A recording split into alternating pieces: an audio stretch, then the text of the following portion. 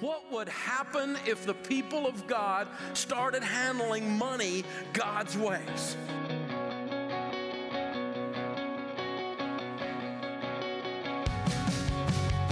You work too hard to get to the end of your life and have nothing to show for it. This is my family's legacy that I'm talking about here. I've got to have a plan and be focused. That knowledge that you pass down to your kids, that is how you change a family tree. You change your life when you get sick and tired of being sick and tired.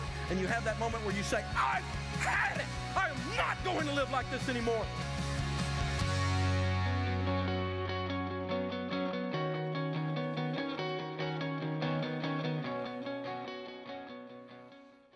Well, go ahead and open your Bibles with me to Ecclesiastes chapter 5 this morning. Also, real quick here, it's a quick plug for Financial Peace University. You'll find it inside your worship folder, the details about this. It's a great program. It's a great class. It helps you get a handle on your finances, whether you're single, a couple, you're old, or you're young. It's a great way. They talk about things like how to get out of debt. They talk about establishing a budget, where you should be investing. So if your finances are kind of a point of stress for you this new year, or you just want to get a better handle on it, you want to feel more peace about it, I want to encourage you can go online and sign up for that. Or if you don't like doing that, you can give our office a call, and they will get you all signed up for the Thursday night class coming up. Well, also inside your worship folder is a blue sheet. Those are blue notes to help you stay connected. Or if you got a smartphone, here at Hope, we actually encourage you to pull out your smartphones, use them during the service, go to the U version, Y-O-U version, and click on a tab that says Events, and boom, all the notes will come up and help you stay connected and help you follow along. So we're in a series we started this new year calling The Way We Worship. And last week, I kind of kicked it off at our annual blessing service with just kind of an honest assessment of where my heart's been at. And an honest assessment of where I see, many of our hearts. So as I look at my life and your life, as I look at even people in the community that I care about, that I love, here's what I have come to. It's a very stark reality. And even from a pastor, for myself to admit this in front of you, is that we very simply do not see our need for God. At myself, a church, community, we don't see our need for God. And like I said last week, I'm not trying to beat us up with that statement. I'm not trying to use strong words to shame you, to get you to think about it. For me, it's just an honest, simple assessment of where my heart's at. It's an honest prayer for me and for our church. It says, God, we really are not connecting with you. We really don't see our need for you. Why does that feel so hard? And I came up with some conclusions around this, and they're not real deep. They're not real deep theologically or philosophically. But first of all, I just came up with a conclusion that we're human. And in our humanity, we very often tend to go with what's natural. We tend to go with, hey, I'd rather grill a steak today than read my Bible. We also deal with a culture, a world that is constantly pulling us toward things. And yeah, some of them are temptations, but we get constantly pulled toward distractions because some of them are good. But they distract us from God. And whether they're our comforts or our recreations, or we pour our time into our work, or even our families, we get so busy with the good stuff of life that we forget about God. Am I right with that? Is that true in your life? Because it is in mine. We don't make time for Him. And that led me to simply my third conclusion was that we just don't see our need to connect with God in worship. So check yourself with that. If you think about your worship of God, and when I say worship, I'm not just talking about Sunday morning worship. I'm saying anytime you seek after God, you go after Him, you want to connect with Him, how much of that is all about you and not about God at all? God, we want you to fix this with my life. I need you to do this. I need you to change this because I want to get back to this good life that I've constructed. So I need you to bring me back to that. And that's as far as it goes. And we see this, we catch a glimpse of this, is what Solomon, the preacher here in Ecclesiastes, is getting at in chapter 5, verse 1. Look with me. As you enter the house of God, keep your ears open and your mouth shut. It's evil to make mindless offerings to God. Don't make rash promises. In other words, stop bargaining with God. And don't be hasty in bringing matters before Him. Like, God, you have to do this for me. After all, God is in heaven, and you are here on earth, so let your words be few. So as we encounter God in personal or congregational or private worship, we often put ourselves in the opposite place of this verse. We often put ourselves up in heaven and God on earth, and we say, God, you need to do this for me, so God, why aren't you serving me? And what's more is if we don't need anything, then we're not even connecting with Him at all. Now when I say this, I want us to honestly wrestle with that. When I look at the reality of what worship is for us, in whatever category you want to use, church, prayer, Bible reading, your life group, serving in the church somewhere, bargaining with God when you drive down the road, whatever that is, I want us to do an honest assessment and just admit, I think most of it is about me. And there's not a whole lot of it, God, about you.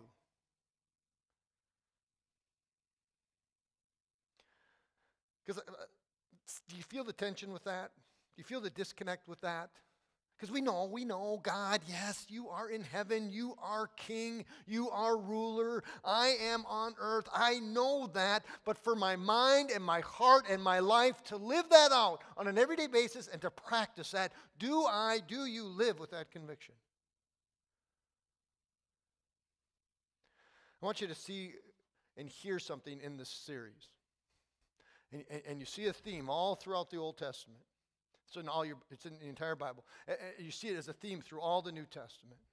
You see it as a theme, even if you were to study the early church, the people of God who practice the worship of God, where God is in heaven and we are on earth, the people of God that practice that in their very minds, in their very hearts, with all of themselves, as they worship God, they find the most fulfillment and the most satisfying thing in life, and that's God Himself. And for some of us, we hear that, and that is just a disconnect to us. God, really? You are the most satisfying thing? Because every time I seek you, I just don't feel anything. It feels like you're far away. It feels like you're non-existent. I have a hard time connecting as we talk about the things of you. But the reality of the truth that we find in the Old Testament and the New Testament, all of church history, is you and I were created for one major thing, and that's to worship God. And certainly God gives us all these things that we can enjoy. He does. But we're not to find our satisfaction, our full satisfaction in all of that. Sure, we catch glimpses of satisfaction, enough for us to want more and more and more and more, but they never completely satisfy us. It's only when we can jump into the worship of God and the worship of Him that we're satisfied. So here's what I know. I just simply want to grow in that. I just don't want to live out my life with these little compartments of God that I pull out once in a while when I pray before a meal, or that I pull out once in a while when I need something, or that I come to church because it's this religious thing to do, and it's kind of my bargaining with God. God, if I go to church, then you're going to bless me, and I want my heart to grow in worship where that becomes the highlight of my day. Or when we all gather, it's the highlight of my week. That's the upward goal, all right? That's just the reality I'd like to get to. But let's get back to the tension. Let's get back to what I really see in my life. I'm distracted from that. There's something that just completely distracts me. And I don't know if you can agree with this, but John Ortberg writes, my capacity, whether I'm worshiping or I'm praying or I'm reading my Bible, my capacity for mindlessness is staggering. How many can say amen to that? Boy, the first service was far more mindless than you. My capacity for mindlessness is staggering. I like Henry Nouwen's description of my head. When I'm trying to pray, when I'm trying to worship, it's like my mind is full of a tree of monkeys. I go, yes, amen. That's a great, this one's screaming, that one's screaming, this one's playing. I'm just distracted. I try to read my Bible, and there's that smartphone that's always calling me for the latest news, the latest score. Someone, is sharing some recipe. Somebody's doing this, doing that. My friend is sending me a pic on Snapchat, whatever. They're commenting on my post. I know, Sunday morning worship, it's what I want to do, but hey, I got my nephew's birthday party, my kid's basketball game, and you know what? There are only so many warm, sunny days in Wisconsin. I don't want to spend it in church. Yes, that's what we think. Don't worry if you're nodding yes, the usher's not going to come and slap you on the head. If your wife's whacking you on the head, that's none of my business. I think in pieces of that, we can all say, yes, John, you're right. On one hand, I know I want to, something, I've touched it, something in my life says, yes, I want to worship God, and then I'm distracted. I'm being pulled away. There's this tension. So let me just share with you from Scripture what I see the tension and what it's really all about. And I'm admitting to you that this is what it's all about. At least it relates to me. You can see if it relates to you. The tension around the worship of God.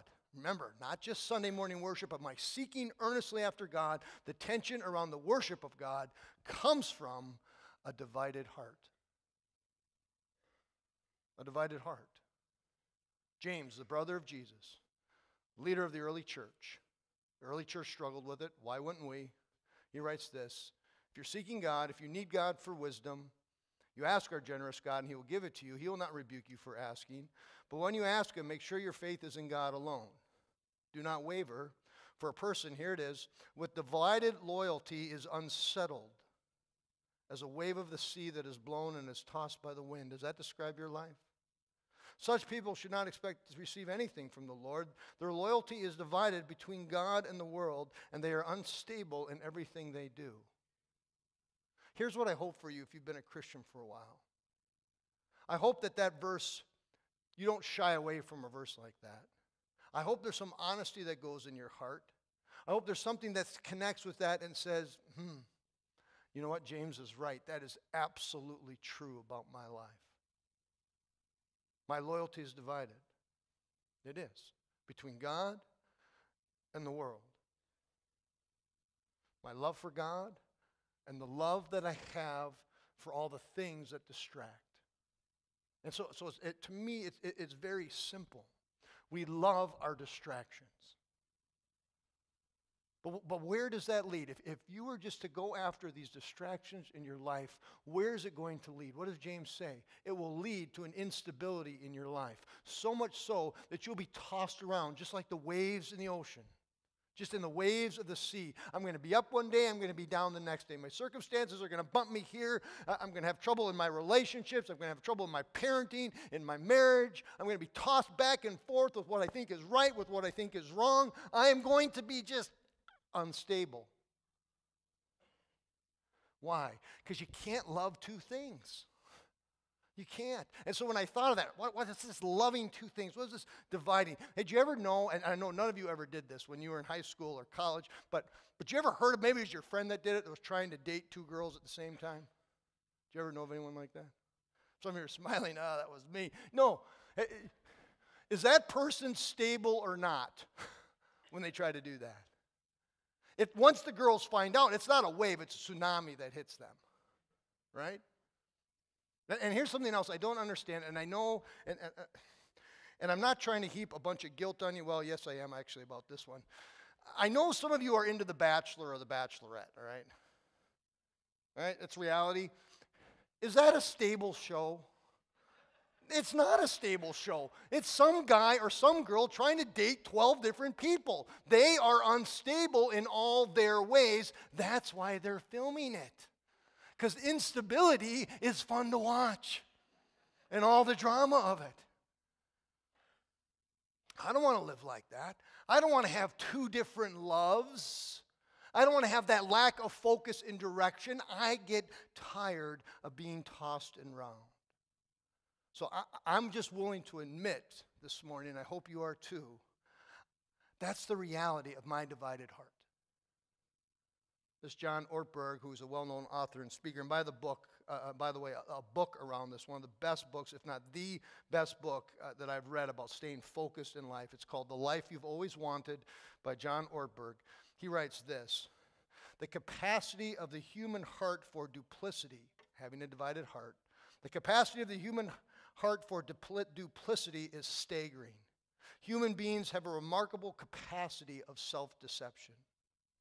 He writes, the alternative to duplicity is a life characterized by simplicity. There's an unbelievable relief that comes in being delivered from double-mindedness, in finally deciding and making decisions on the focus of your life. Think about it. When you go out with someone someone who's kind of double-minded at a restaurant, ordering something at a restaurant is a nightmare for them, right? It's torture. He goes into it saying, a super salad, right? Potatoes or rice, coffee or tea, cash or credit. Are you kidding me? I don't know. Some of you wrestle with even the words double-mindedness. Some of you can't make up your mind right now if you have double-mindedness or not. That's what he writes. Yet Jesus talks a lot about it, and it can kind of be summed up with one thing, can it? When Jesus said, seek first what? God's kingdom. Seek God first. And all these other good things, all these other distractions, they'll get added to you when you're seeking Him first. So if you and I want to be saved from this divided life, if we really want to say, yes, God, I want to worship you because I know, there's something in me that says I am most deeply satisfied in you and you alone. The answer to that is to do something with the monkeys that are in the trees. All right? We need to have our minds renewed.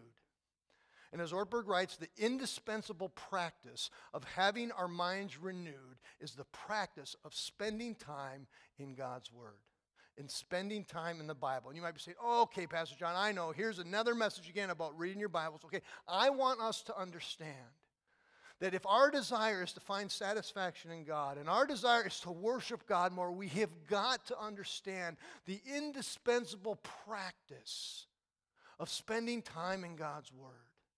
Of actually, as Solomon said, letting my words be few so that when I come into the worship of God, I'm not doing all the talking, but rather I'm doing the listening because I want God to speak to me. I want God to change my life. So let's ask the question, how does this worship through God's Word? Because if I do that, as I worship Him, as my mind is renewed, how will that bring stability in my life? I want us to be honest about that so we can actually go at it from an honest perspective. Here's the answer. We find it in a familiar verse, and I just want to unpack this a little differently this morning. But Romans chapter 12, it's in your notes. It's going to be on the screen. Therefore, I urge you, brothers and sisters, in view of God's mercy, so in light of everything that Jesus has done for you, offer your bodies, and bodies is not just your physical bodies, it is all of yourself. Offer yourself to God. Say, God, here I am. It's all of me. It's a pleasing sacrifice to you. That is true and proper worship. So, God, I'm offering all that I can. And here's how I do that. Here is how I offer myself to you. Do not conform to the pattern of this world. So that's one side. But be transformed by the renewing of your mind. That's the other side. I need to have my mind renewed. Then I'll be able to test and approve what God's will is. I want that. What's good? I want that. I want what's pleasing. Yes. And I want what's perfect in my life. So for all that what God has done for me, how do I stay singular focused? How do I get the monkeys off the trees and stay focused on you? So here's how I picture this. When you and I say yes to Jesus, all right? When we say, yes, okay, Jesus, I want to believe in you. I believe what you've done for me. Jesus then pulls us onto this path of His will. It's perfect will that's good and pleasing and perfect. It's this path He puts us on. And I picture this path kind of like the paths we have around here that were once railroad tracks, right? Those raised paths they put the railroads on, and since then they pulled all the tracks off and they cover it with gravel, and it's this raised path, and it's smooth, And you can walk down it, you can bring your kids on it, you can bike on it, you can enjoy the path. But you step off the path because it's kind of high, and instantly you're into the muck, right? It's muddy, it's murky, you can look out from the path, you can see the woods, and you could trip over the logs. If you continue off the path, there might be a cliff, there might be a swamp you have to go onto. So for you, and the sake of your family, the sake of your kids, you stay on the path. And every once in a while, you see something shiny. It's there in the marsh, and you take a few steps and to check it out, and all of a sudden you're up to here in mud. Or all of a sudden you step off the path for a little bit, and you trip, and you wonder, why is my head bleeding? And if you stay out there long enough, bumping around long enough, and you keep going, pretty soon you're lost. In other words, a life outside of the path is unstable. A life on the path of God's will leads to stability. So how does worship through God's word help me to stay on the path? Number one, worship through his word places me back on the path of what is true about life. All right? Look at this. Do not conform to the pattern of the world, but be transformed by the renewing of your mind. The biggest threat that keeps us off the path, that takes us off the path, is we choose to believe something that's not true. We conform to a pattern that's not true, the pattern of the world. So let me just, as I thought about what in the world, how could I describe what the pattern of the world would be? All right, so let's just think of everything the world offers. So you turn on the TV and just think if you were to buy hook, line, and sinker into every commercial on television, all right, pattern of the world, you were to buy into that, what would happen? What would be true if you said, if I were to do that, here's what would be true in my life? First of all, you'd be eating nothing but fast food, right? If you say, oh, that's true, I'm just pizza, burgers, whatever. That's what's true. Secondly, you'd be, if everything on TV was true, you'd be drinking a ton of beer, right? Beer all the time, right? Because, hey, that's the good life, right? You'd be buying a new car every few months. Oh, yeah, I need that car. Yeah, that's what I need. You'd be filling your house with all kinds of furniture. You'd be buying new carpeting every 6 months, new flooring everywhere. And then, to deal with all of that, whether it's the financial stress or the health problems that come from all the fast food, because what else do you see on television? You'd be buying all kinds of medication to take care of your poor health. Right? Constantly, your terrible health. On top of that, if you go past the TV commercials and you start grabbing everything that comes on your screen time, you'd rack up more debt because of the latest deal on Amazon. You'd start flirting around with the personal ads because, hey, you're not quite satisfied with your marriage. After all, how much harm could be in just looking? So what's the reality if you were to do all that? 2 wives later, 3 bypasses, an addiction to opioids, and at least 1 bankruptcy. That's what would happen. That's what it would be, seriously, to conform to the patterns of the world. That is where you would end up. That's what's true. And all of us, granted I'm exaggerating for a reason, all of us can find ourselves somewhere in that. So we need to get back on the path.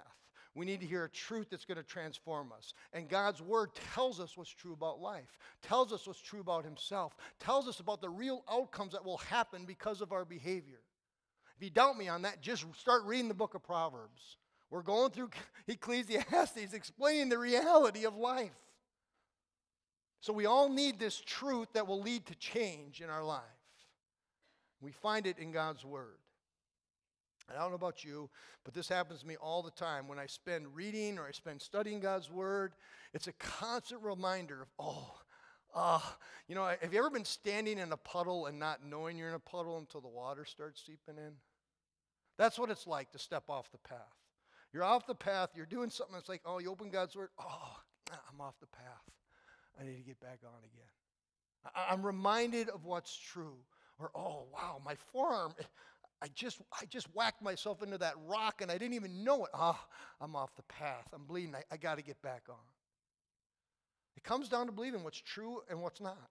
I need to replace the lies with what's true from God's word. So that's why here at Hope, our worship services here at Hope always include time around God's word. Our songs are based upon the truth of God's Word. That's like in our life groups, we have studies that are based on the truth of God's Word. That's why we encourage you every week, bring your own Bibles, see the truth for yourself, spend time daily so you can be renewed daily. Because here's the deal, you and I are getting constantly bombarded by the things that are not true.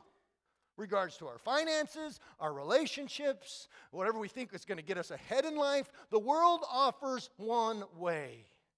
Pursue it, and it's going to lead to instability.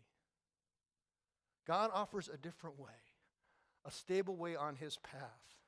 And sometimes I'm out there, I'm standing in a puddle, I don't even know it, I open God's Word, okay, I got to get back on the path. Number 2.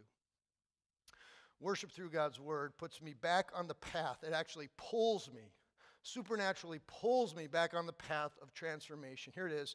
And now I want you to see how this is linked together. Don't be conformed to the pattern of this world, but be transformed by the renewal of your mind. So, as I discover what's true, as my mind engages with what's true, and I say, okay, God, that's true. I'm going to choose today to believe that what you say is true. What happens is, supernaturally, we're changed. Our mind understands what's true, and our life begins to change, be transformed from the inside out. Pastor Todd talked on this a couple weeks ago. It transforms me. It changes me. And here's what I want you to know. You might say, okay, I need to hear God's Word. Boy, my life needs to be changed. So I'm just going to open up this book, and I'm just going to start plowing through it. I'm going to read 10 chapters a day. I'm not talking, when we're talking here about truth that transforms, we're not just talking about Bible knowledge. I'm talking about allowing the truth of God's Word to speak to the duplicity that exists in your mind. Because you can have a great understanding of the Bible, and you can have a ton of it even memorized. And maybe you win Bible trivia games, any question that gets asked, you just know it, you got it.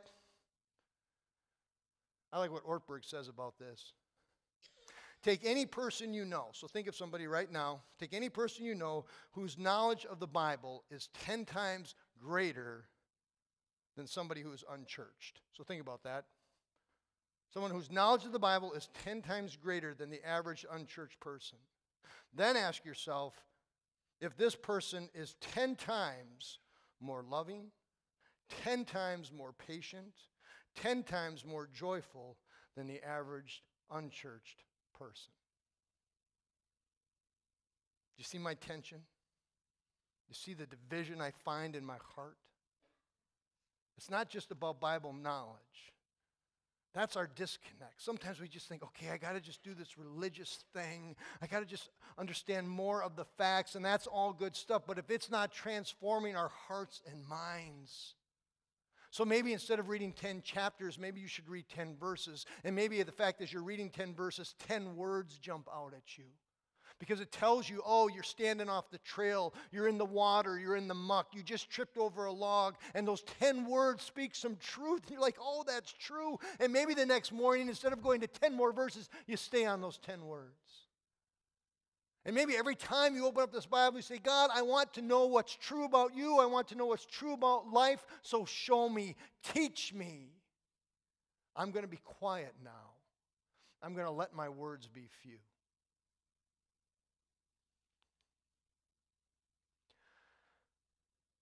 Because of the bombardment that we get, all of us do, because we're not to just go put our head in the sand.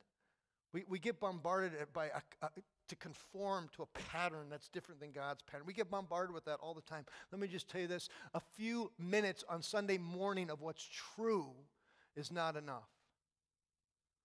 We need to have something regular happening in our lives if we want to grow in it. Let me ask you, and you can raise your hands to this. Do you regularly spend time going to work?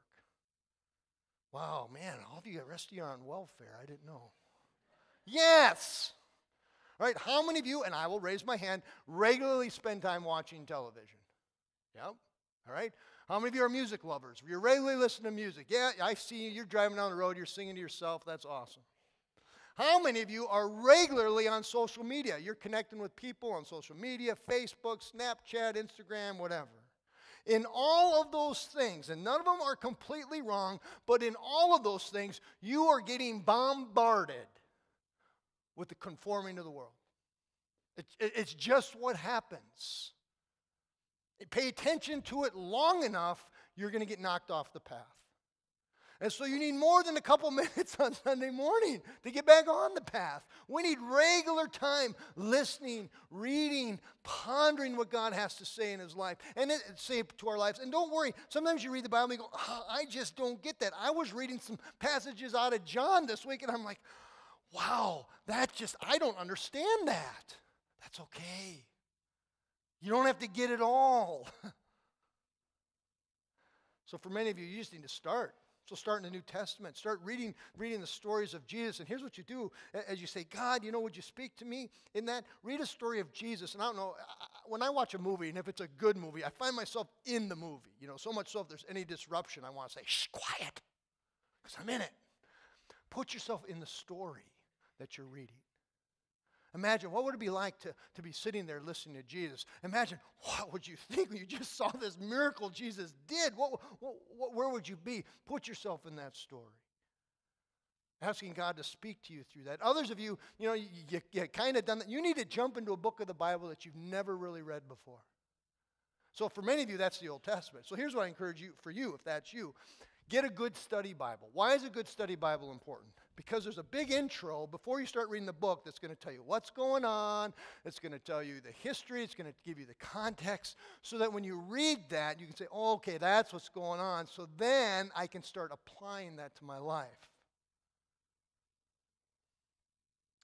Inside your worship folder, go ahead and pull something out. Someone from the church sent this to me this week. I'm sending it to you, all right? It's a little green folder. It's a little calendar. Unfold it. Look at the calendar. Look at it. Starting tomorrow, January 15th, as we get into this study around the worship of God for who God is. This is a great idea when they sent it to me. This is a great idea for us to know more of who God is. Oh, I don't know what to read. I don't know what to study. Here it is. January 15th. There's a name of God, there's a description, and at the bottom, here it is, there's a Bible verse you can go into and read. You can see that truth for yourself. You can say, God, how is this? How are you this? And how does that affect my life? And there's 30 days of it. So here's what I want us to do. For those who are struggling just getting in God's Word, let's jump into this 30 names of God. 30 ways that God has revealed himself for us. And in this short description, in this Bible verse, let's just not go into this and say, oh, here's more Bible information. But let us go into it and say, God, I want to be on the path marked by what's true about you. So I want you to reveal yourself and make yourself more real to me.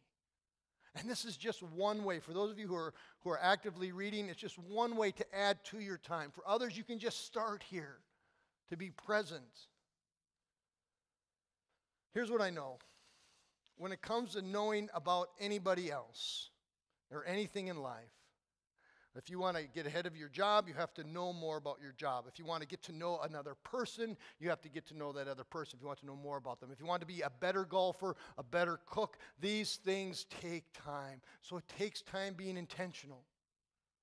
If you want the truth of God that's going to transform you and keep your life stable, we have to be intentional in jumping in. It doesn't just happen. You don't just say, okay, God, I want to know you more, magically make it happen. That's not how it works. You got to seek him. That's what we're talking about, the way of worship. That leads me to number 3. As we get put back on the stable path, number 3, worship in God's word preserves me on a path of trust.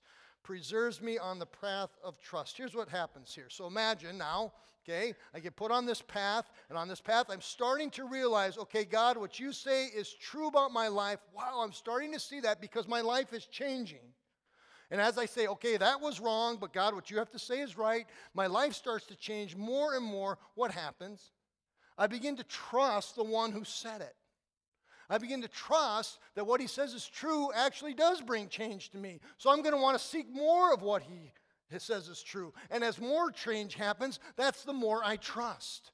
That's what Paul's getting at here. He says, look, then you'll be able to test. You'll be able to know and approve what God's will is. What is good, what is pleasing, what is perfect. Do you see it? Do you want what God has as good for your life? Do you want to have what God has as pleasing for your life? Do you want to have what God is saying, no, this is perfect for your life? How many of you wouldn't want that? That grows from a renewed mind, that grows from a transformed life. And then I learned to trust. So here's how I imagine this. You know, how many of you have ever had your little kids on a path like I described? And you get on the path, and what are you doing the whole time? You're telling your kids, stay on the trail, stay on the trail, stay on the trail, because they want to run all over the place. Like I've told you this before. We went to the Grand Canyon. I'm freaking out. My kids don't want to stay on the trail. They go off that trail, you're not just standing in the mud. You count to 10, you're dead, all right? That's what happens there. I was talking to a teacher this morning. She said, I know, field trips. How many of you teachers, field trips, you take these kids on field trips, they don't want to stay on the trail. They're running all over the place. But if you say you're going to have a better experience, this field trip is going to go so much better for you if you stay on the trail. That's what's true. Here's how I see it. As we embrace what's true, as our life is transformed, we stop running around. We stop looking to the edge. We stop going, oh, that's shiny over there. No, we just rest, and all of a sudden we put our hand out and we say, Jesus, I want to walk on this trail with you. And we just hold Jesus' hand. And we say, yep, you got this. And you know what, I may look over there and Jesus kind of just gives me a slight tug and pulls me back. And it becomes a relationship, not a religion. His word is a relationship of trust. And the more I know him, the more I want to hold on his hand. Because so many times people think, oh, if I really start getting in this old-fashioned book called the Bible, it just feels old-fashioned. I'm not going to have any fun. It's going to take away all that. Jesus says, wait, hold my hand. Because you don't know what's around the corner. I know what's around the corner. And you might be trudging up this trail, and it's a hill, and it's hard, and it just, you're like, oh, Jesus, just trust, because we're going to get over the top of the hill, and I got something I got to show you coming up. Because look, I want you to see a familiar verse here, okay? I want you to see what God's word does for us. 2 Timothy chapter 3. All scripture is inspired by God and is useful to do what? Keep us on the path, teach us what's true. It's going to help us realize what's going wrong in our life. Don't you want that? Corrects us when we're wrong. Says, help, get back up here. Teaches us to do what's right. And then some of us think, you know, I'm just studying the Bible so that I can get Ortberg says, a perfect score of 100 when at this entrance exam getting into heaven. That's not what God's word is for. God's word is for because he's going to use it to prepare you and equip you to do every good work. That's what God's word's for. Because around the corner, there's a great work God has planned for you. Over the hill, there's even a better work that God has planned for you. God uses his word to teach you, to correct you, to put you back on the path, because there's all kinds of good things that he has planned for your life. But you have to embrace what's true. You have to let that transform you. And you have to allow it to bring you into a place of trust. Are you going to trust God with it? Every moment of our lives is an opportunity to do something good that God has planned. But you can't do what God has planned if we're over there playing in the mud, or you're bumping your head against a rock, or you've just fallen off a cliff. What would our lives look like if we were on God's path of truth and transformation? What mistakes would have been avoided? What anxieties would have been needless? How much more stable would our lives be? So do you see why worship's so important? Personal worship, private worship, worship them when we get together. We come together to say, hey, I know you've been bombarded this whole week with what's not true. Let's remind each other of what's true. Let's see our lives transformed. Let's learn to trust more so we can get on with the good things that God has for us. Let's pray. Almighty God, we are here this morning, and at least I am willing to admit I have a divided heart. There's tons of stuff that I love. There's tons of distractions that scream loudly at me. There's monkeys in the tree. And God, that has led to instability in my life. I don't want that anymore. So God, I would pray that you'd help me pursue what's true. Help me see your word as a way I can worship you, to listen, to stop talking, and hear what you would have for me. So God, I would pray that for all of us. I would pray that as a church, that coming together would be an exciting time because we just want to hear and remind and tell each other what's true. God will leave the changing to you, the transforming to you. We want to trust you. We want to walk hand in hand with you. We want you to be our single devotion. I want to invite the